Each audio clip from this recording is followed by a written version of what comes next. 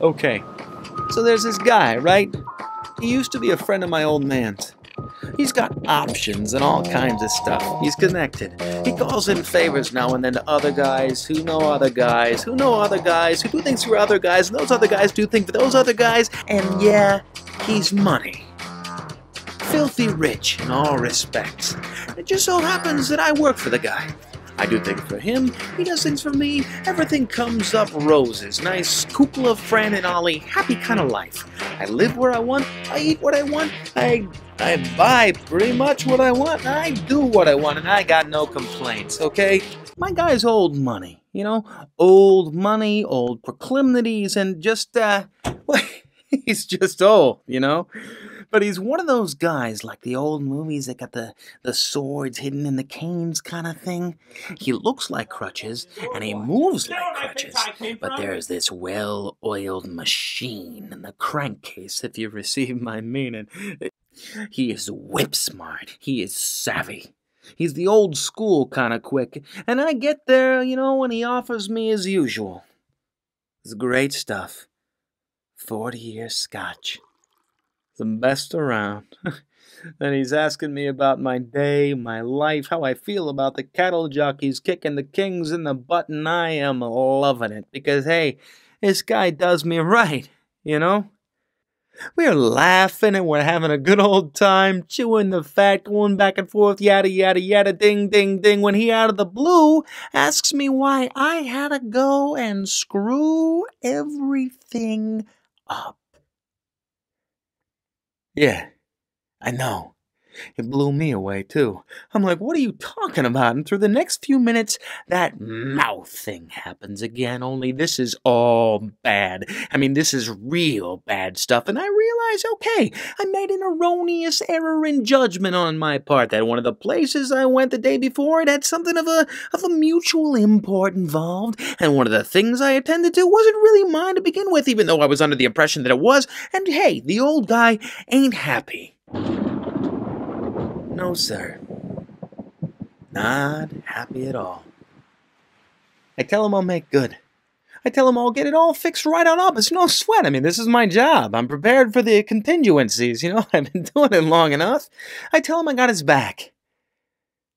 And then he tells me it ain't his back I should be worrying about. Dignity, self-respect, and the truth. And you know, the truth hurts and all that, but you can't just let it go. They gotta see it, right? You gotta break down the ignorance of the world.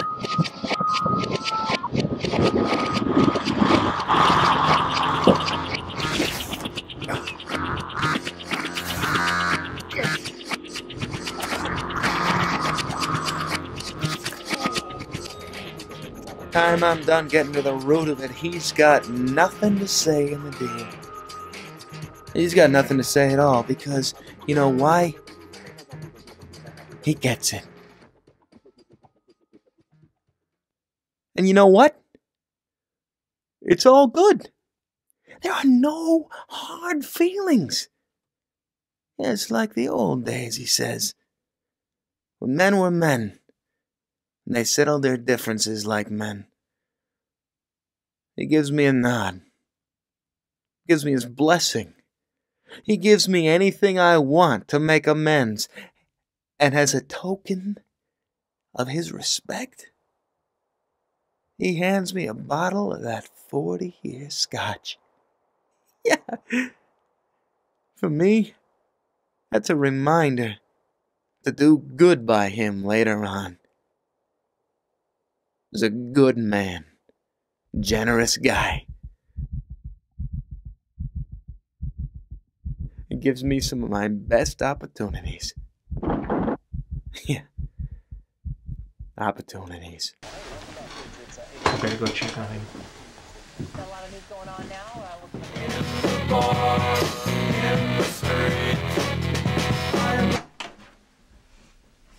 Hey, I was listening to that. I'm sorry, Eddie. Your mom and I need you to come in the kitchen for a minute. Eddie, we have a surprise for you. Surprise for me? Uh-huh. Come on. Okay, Pop. All right.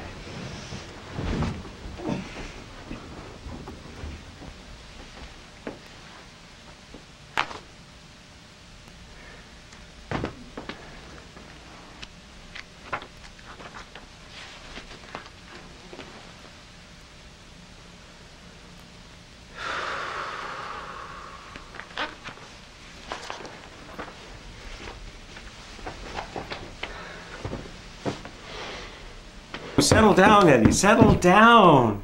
You're an adult now, remember? No more acting like a kid. The legislature's in session today, honey. I've got to go. Will you have Mom help you with the tie? Yeah. Okay. But you didn't have any breakfast, dear. I'll pick something up at the Capitol.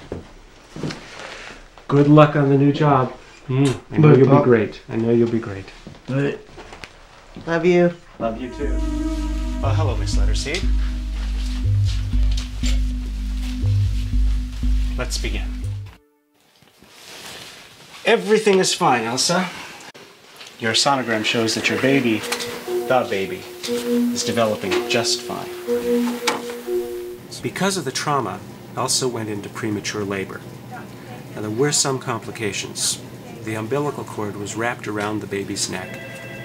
And we performed a cesarean successfully, but the baby was oxygen deprived. All of his vital signs are normal. It's a boy. Yes, the baby is a boy.